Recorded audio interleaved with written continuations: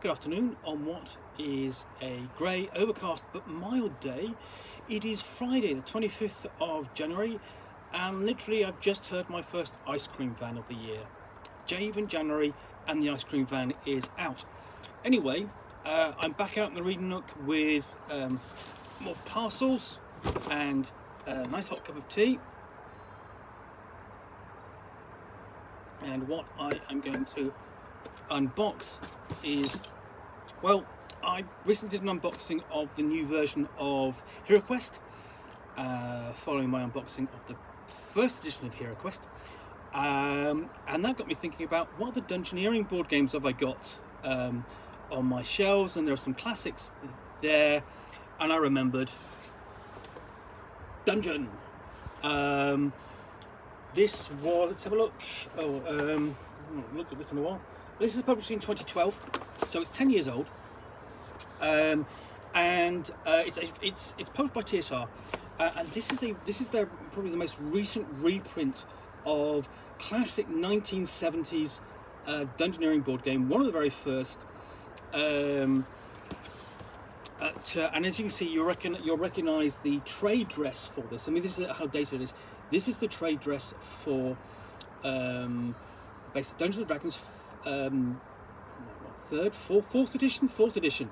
And the thing is, you have to think that we've always kind of had, as well as the Dungeons and Dragons game, whether that's basic Dungeons and Dragons or Advanced Dungeons and Dragons, we've always kind of had a Dungeons and Dragons kind of board game. You know, and then there's one out right now which I will do an unboxing of at some point, and some of them are very collectible. Some of them have not been reprinted, but this one, who not being shown a lot of interest by the cat, who is not out, not mine, okay, but he is looking for a fuss. This one has sort of gone in and out of print, and TSR, basic TSR, and then Wizards of the Coast have returned to it again and again. So let's crack this open, see what's inside it. Well, let's have a look on the back actually. So we, it's okay. A fantastic game adventure for the whole family. Dungeon is an exciting fantasy board game that provides hours of fun. Play a fighter, a rogue, a cleric, or a wizard, searching for lost treasures in a dungeon filled with monsters. Oh, he really does want my attention. Only your magic weapons and your wits can protect you. Game components include rulebook, game board, 2 dice, 165 cards, 8 hero standees, 139 die cut counters. So there's a picture on the back. There we go. But inside we have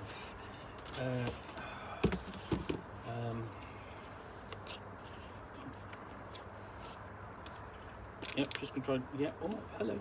Yes, I am partially ignoring him, but I'm doing it for the benefit. So you've got the dice there, and then you see everything else in there. So that includes, you've got the various levels and counters of monsters, and basically there's the monsters.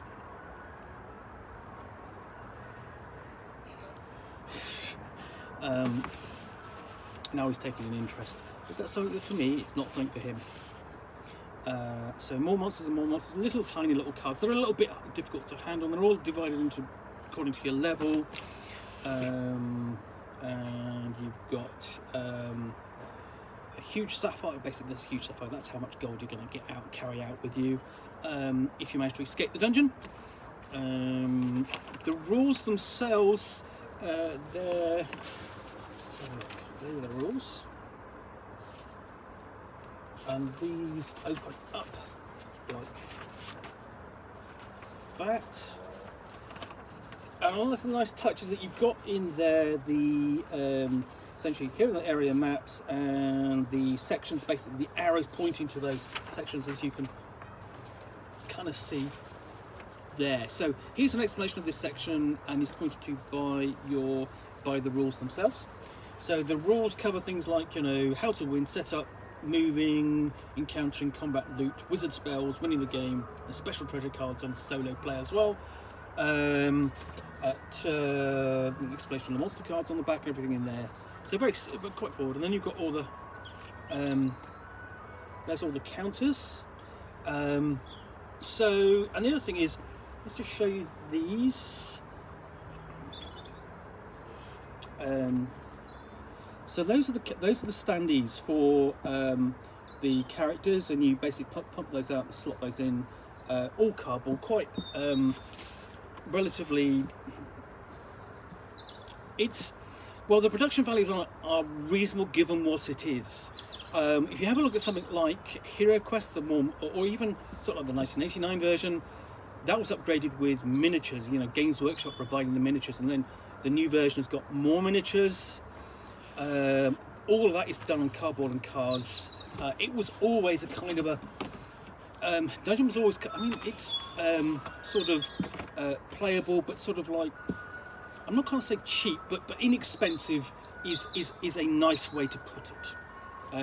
Not great production values, and they've been greatly improved, but they're still they're not on the scratch of what you would expect. But again, in a flat game board like that, a game box like that, you really don't expect anything much. And then we've got the map. I don't know what the cat's doing behind there. It's lovely a surprise for me, as you can see. And it's colour coded really. So the different levels are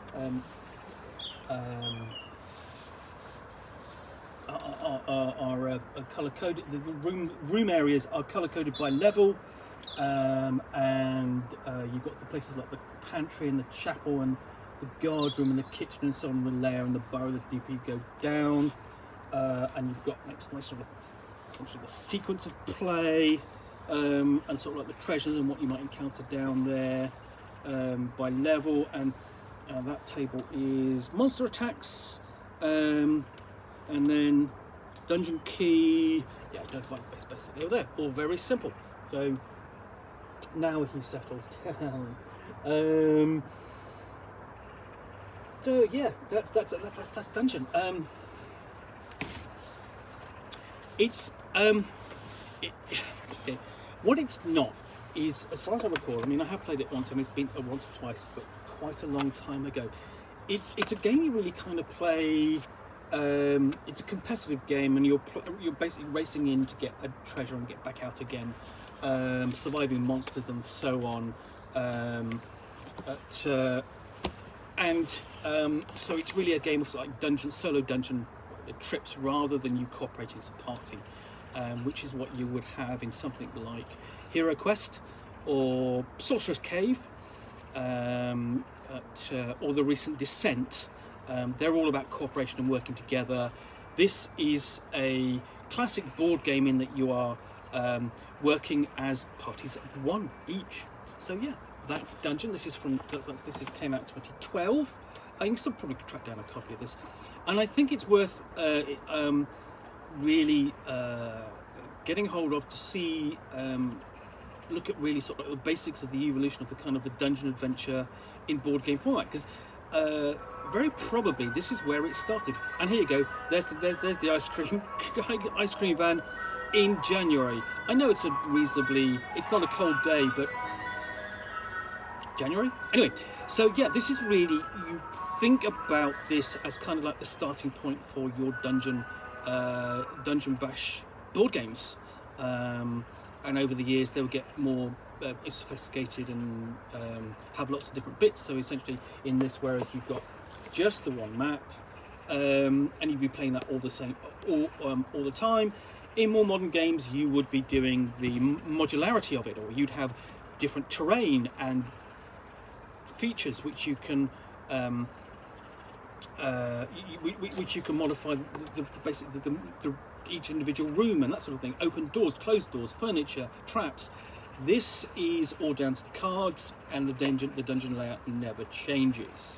And so really, this, as I said, this is much more of a board game, whereas those other games are much more, they're board games, but there's storytelling games as well. Essentially, you play a story through there's more of a story built into the front of the game, i.e. you're going to go in there and sort of like explore and battle and so on.